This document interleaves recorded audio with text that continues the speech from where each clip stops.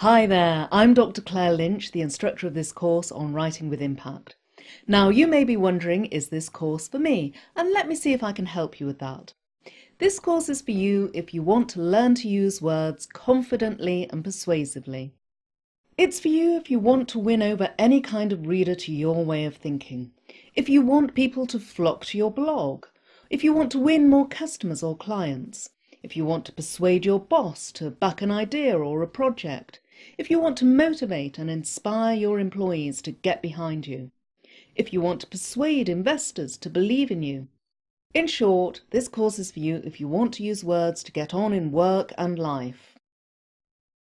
And let's talk about what this course is not. This course is not about taking a myopic view of writing. It's not about nitpicking at little grammar rules or making you feel bad about your writing style. Because if there's one thing I've learned in my 25 years as a writer and writing teacher, it's that good writing isn't about the small stuff. Over the years, I've worked with many executives who struggle to write persuasively, and in that time, the same themes crop up over and over again.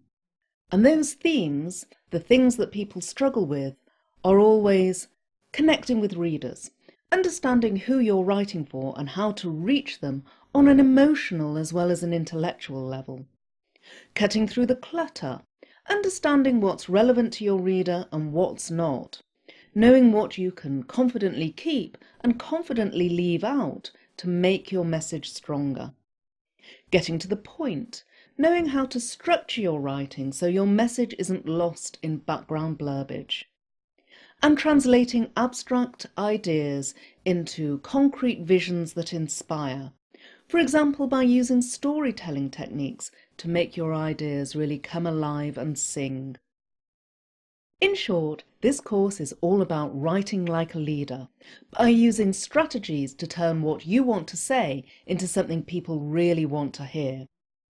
Now, as a professional writer, I believe that good communication should be short, punchy, to the point and not waste your audience's time.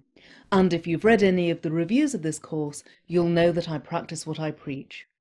So without further ado, let's get on with the course and get you writing.